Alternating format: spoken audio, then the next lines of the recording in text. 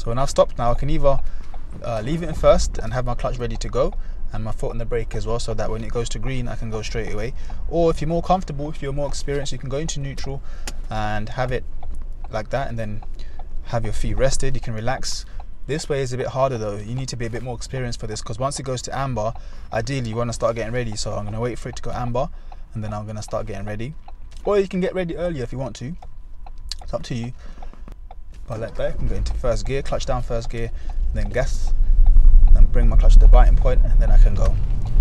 But if you don't want to deal with all that, just stay in first gear the whole time with your clutch down, then you can be ready to go and you can move off quickly. So in this slow moving traffic, everyone's going around, what is it, like 4 miles an hour. So if I bring my clutch up now, it's going to go too fast. So to control that, I'm treating it like I'm doing a parking exercise. So I'm just going to bring my clutch just to the biting point and then down again. So that way I'm not going too fast. So like up a bit and then down again. So that way you can creep forward a bit and then stop without the car struggling or without the car stalling. So I'll show you a bit up a bit and then down again. Just to the biting point to give it a little bit of a push and then down again. If I was to bring the clutch too high, it will go way too close to that car. I'll do that if the traffic is going now. If the traffic starts moving freely, then I can bring my clutch up higher. But because everyone's kind of stopping and starting, it doesn't make sense to do that. So to control it, I'm just going to bring the clutch a little bit up like that and then down again, brake. So in these kind of traffic conditions, there's a lot of clutch work. Don't be afraid to press the clutch down. Don't be scared of coasting, or it's not really coasting. Don't be afraid of pressing the clutch down because you don't want to coast. Here you need to do that, otherwise you're going to end up getting too close to the car in front.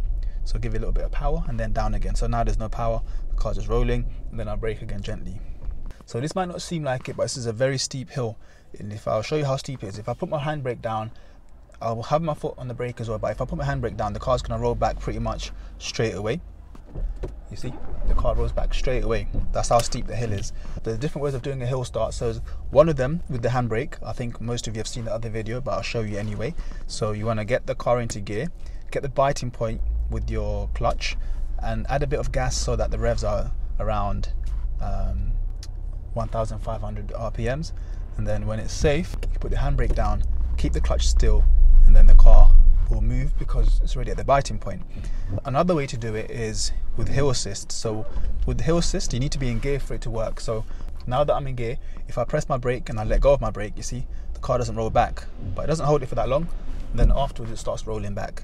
It holds it for about a second or so, just over a second. I'll show you again. To use hill assist to help you to move off, those 2 seconds allow you time to go to the gas and then bring the clutch to the biting point. So if I was trying to move off now with the hill assist, all I would need to do is come off the brake, go straight to the gas, bring the clutch up to the biting point, and then that way I can start going forward without rolling back.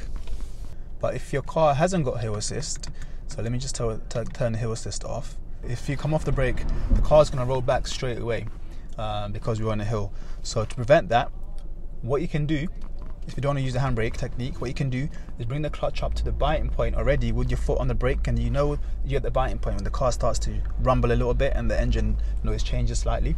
The car's kind of rumbling right now, and then once you're ready to go, all you need to do is from then keep the clutch still, add a bit of gas, and then the car will move forward without rolling back.